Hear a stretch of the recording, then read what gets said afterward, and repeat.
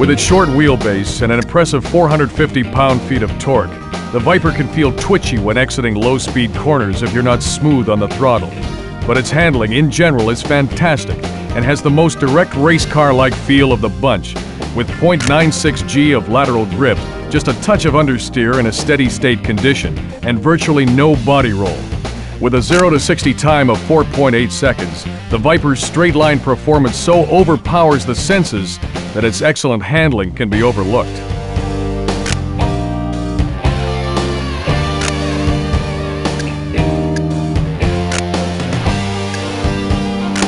Whisked from car show sweetheart to production vehicle in just 3 years, the VIPER has put Chrysler back on the supercar map in bold block lettering.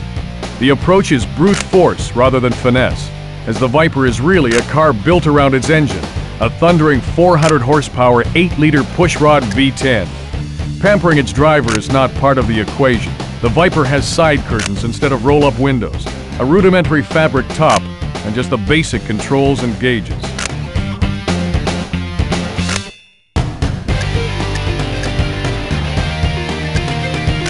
By far the largest production car engine sold in the US today, the VIPER's 8-liter all-aluminum V10 shares the architecture of Chrysler's small block 360 cubic inch V8, but with 2 more cylinders grafted on.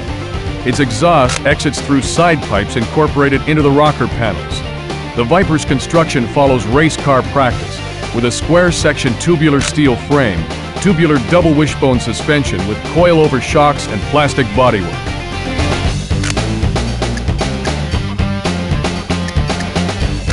Although claimed by some to be Chrysler's first true 2-seat sports car, the VIPER is based on the history of sports car designs dating back over 40 years.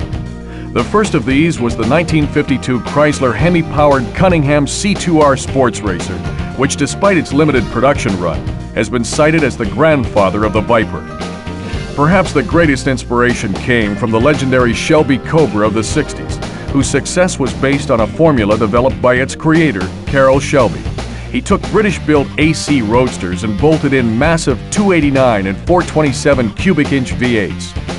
In 1991, only 2 years after starting development, Carroll Shelby drove the VIPER as the official pace car of the Indy 500. 1 year later, the VIPER was rolling off the production line and into the eager hands of enthusiasts.